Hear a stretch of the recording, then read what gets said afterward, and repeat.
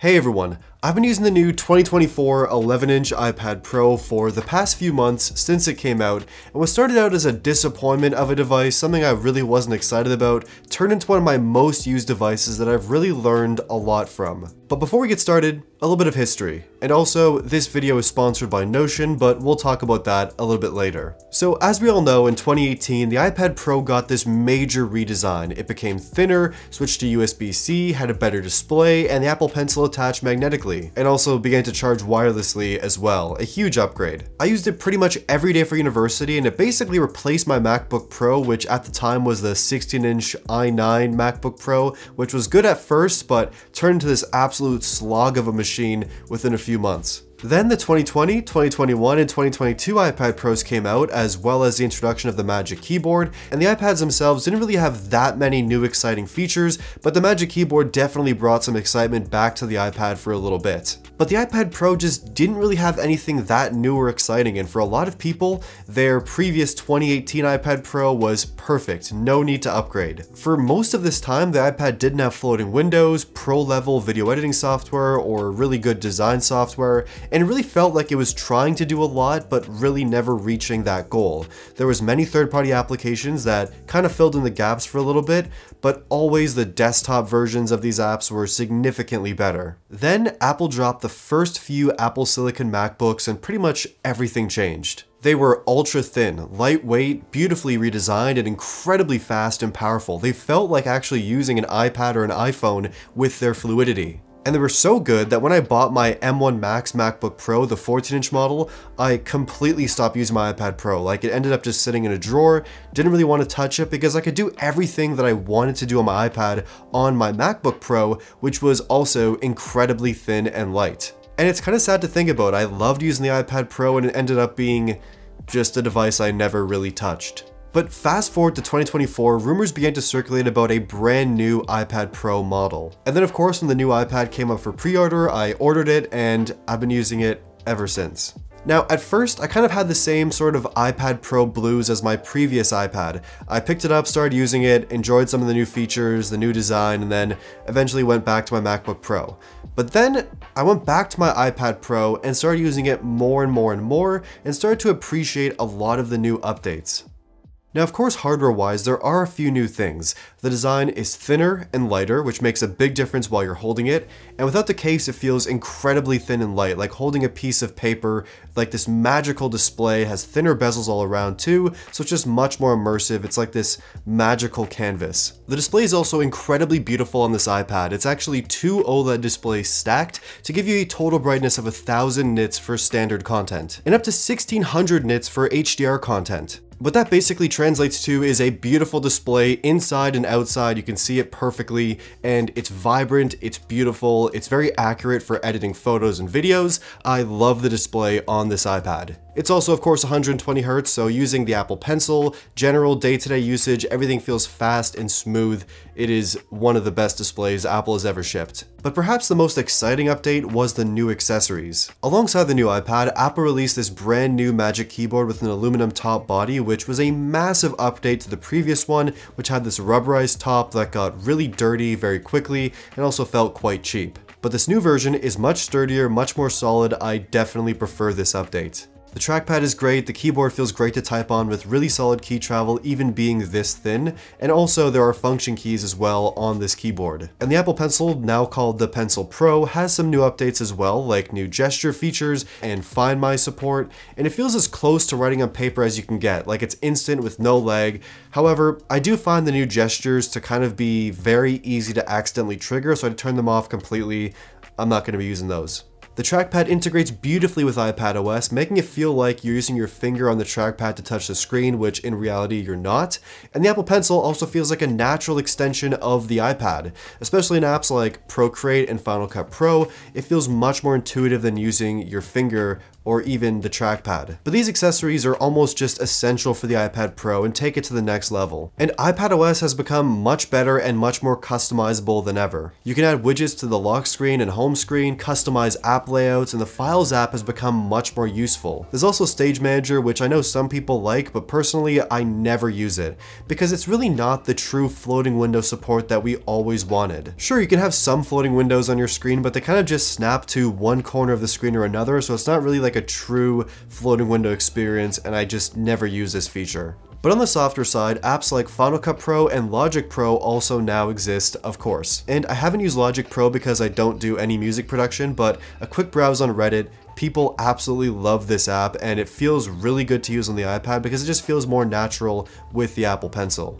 Now, these apps aren't the same as their desktop counterparts, so not just the Mac version ported over to the iPad. They have their own little quirks and features, things that make them a little bit different and more optimized for the Apple Pencil, for touch, and for the Magic Keyboard. But they're far better than most other third-party alternatives for video and audio editing, at least in my opinion. Plus, if you use the Mac version of these apps, they actually integrate very well with the iPad version. I've edited a few videos on the iPad with Final Cut so far, and I've been a lifelong Final Cut Pro user on the Mac, and a lot of the things work pretty well on the iPad. Like, it's very intuitive.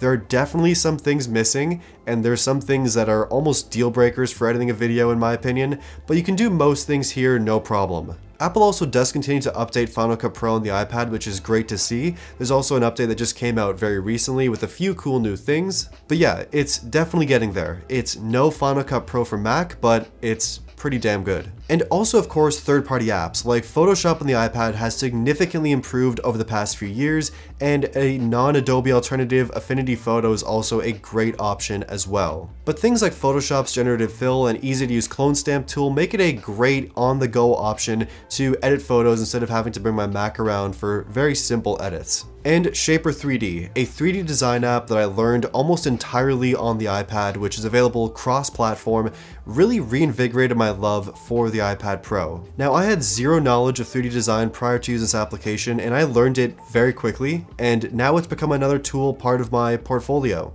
And as I mentioned, it is available across many devices, including Vision Pro.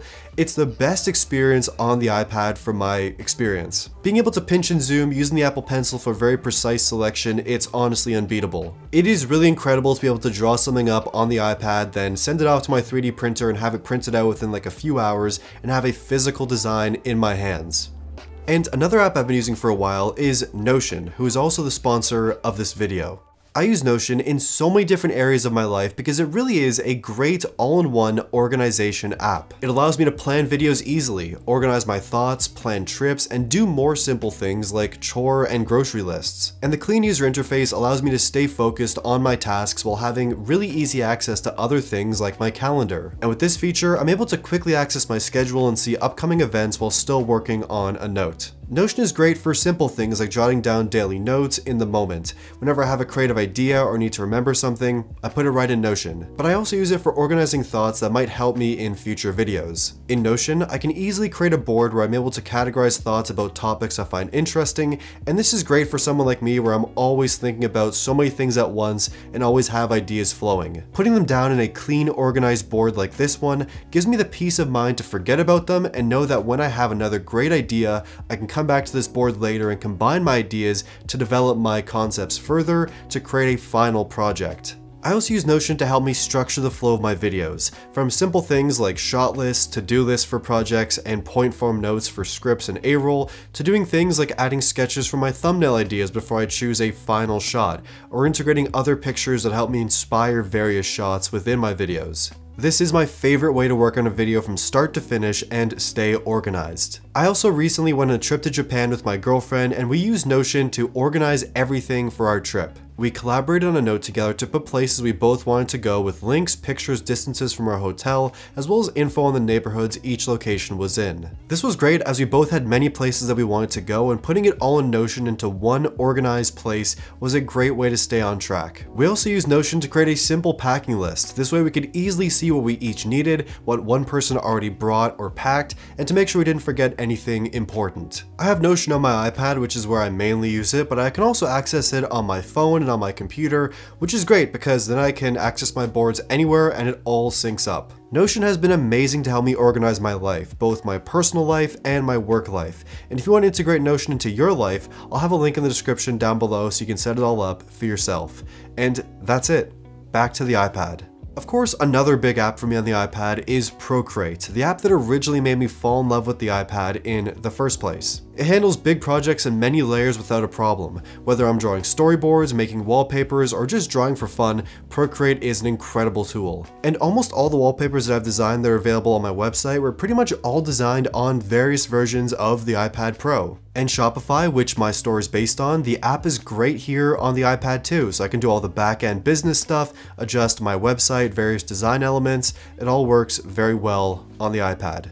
And all of these apps, which wouldn't have even been possible or functional a few years ago on the iPad, work very well here, and they're all really smooth. And the fact that it's so thin and portable where I can bring it with me basically anywhere, traveling, to the coffee shop, around my home and studio, it's wonderful. Battery life is also a strong point here too. Most days the iPad lasts me a full day of usage, if not more than a day if I'm using it just casually here and there, but for more intensive things like using Final Cut Pro, Procreate on full brightness, or Shaper 3D, the battery does drain a lot faster. But it charges up quickly with a fast charger or using an external battery. It gets me going again real quick. And the ability to plug into an external display for various things here and there also adds more versatility to the iPad experience.